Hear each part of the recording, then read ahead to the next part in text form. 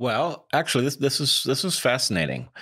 I wonder if there's not effectively a budget for discordant interactions. And, if we go back to what we were speaking about it at the beginning of the conversation, the fact that not only do Heather and I have a great relationship, but we also speak the same language scientifically. So, it's a kind of across the board sounding board and ability to, I feel no vulnerability there because there's no place where our worldviews aren't compatible.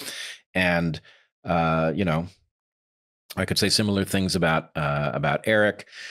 So what that means is that my budget for discordant interaction is probably larger when I get to the outside world, because I haven't spent it at home or in the context of family or friends. And you spend it. It is definitely a budgetary phenomenon. You spend, you produce a unit of psychophysiological preparation for every unit of uncertainty. And the size of that unit of expenditure varies with your trait neuroticism, because that's like evolution's guess at how dangerous the environment would be. It varies with your position in the social hierarchy, because if you're at the top where you're protected, the consequence of an error is attenuated compared to what it would be at the bottom.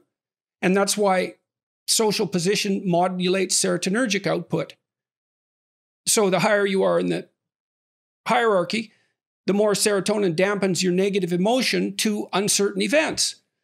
And that's in keeping with your actual fragility. Neuroticism determines it. Social hierarchy determines it. Intelligence determines it to some degree, because you're a more effective problem solver if you have a high IQ. So, but you do pay for uncertainty, because if something's uncertain, you don't know what to do. And so you have to prepare to do everything. And that's unbelievably costly psychophysiologically. It ramps your cortisol production up, and it starts to eat away from future reserves. It's definitely a budgetary process. So. Yep. All right. So I want to see if there's something more with respect to this model in which, for people whose developmental environment has been internet first, and who have wrongly encoded the lesson that my identity is mine to define, and that those who would challenge it are enemies rather than people doing me a favor of giving me information I don't have about myself. They are enemies to be challenged and driven out.